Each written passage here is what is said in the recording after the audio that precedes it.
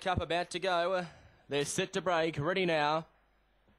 Racing, Bobby Boucher, favourite, flew away from the two, landed about a half in front over Pillow Talk, up and around the outside to third, Blues Judd with So Seductive railing well. They're followed by Shimaguni, then Bramley, up on the rails, Slick Lee, tail end to Echelon, but Bobby Boucher at the post the first time had a 3-length break over Pillow Talk. 2 lengths away, third, Shimaguni. They're followed by So Seductive, then Slick Lee, followed by Bramley.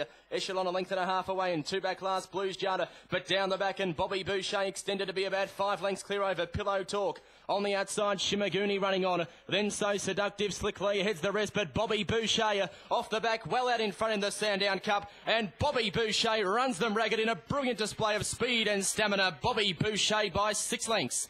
Over Pillow Talk, third on the rails late, So Seductive, followed by Shimaguni.